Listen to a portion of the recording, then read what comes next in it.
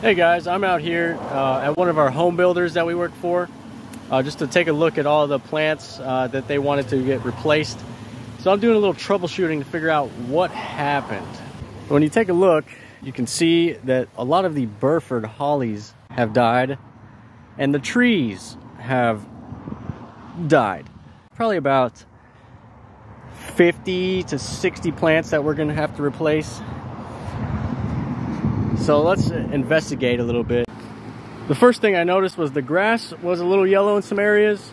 So let's come over here to the side of the house where they have the irrigation controller.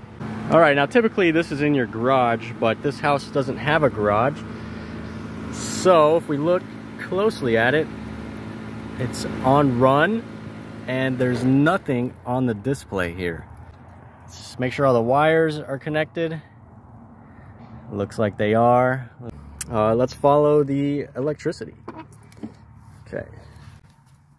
Right. So this is a GFCI outlet and it's plugged in. Everything looks normal. And let's plug it back in just to make sure there wasn't something silly going on. Still nothing on the display. Appears the GFCI receptacle here has been tripped. That's why it's always pretty important to check on your irrigation, controller as often as possible. Make sure there's nothing going wrong with it.